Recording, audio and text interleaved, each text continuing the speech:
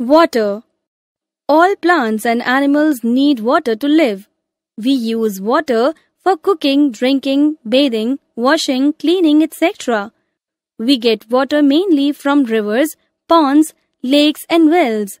This water contains sand, dirt, mud and germs that make it dirty and unfit for use. The substances that make water dirty and unfit for use are called impurities. The impurities are of two types, soluble and insoluble impurities. Soluble impurities. Impurities that can dissolve completely in water are called soluble impurities. Most of such impurities make clear water solution when dissolved in water. These impurities cannot be seen by naked eyes. For example, sugar, salt, etc. Insoluble impurities. The impurities that do not dissolve completely in water are called insoluble impurities.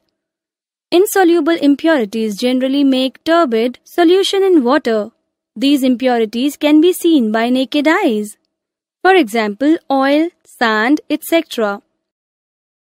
Processing of water. Since we do not get pure water from the sources, we need to process water to make it fit for our use. We use different methods to remove impurities from water.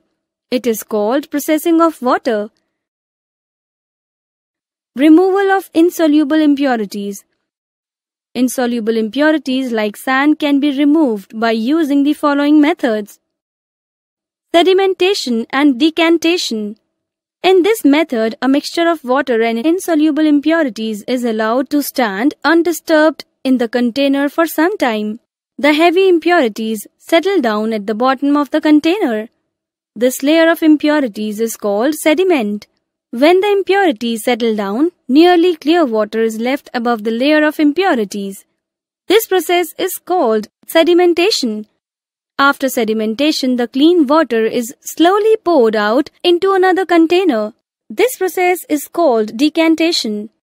During it, sediment should not be much disturbed.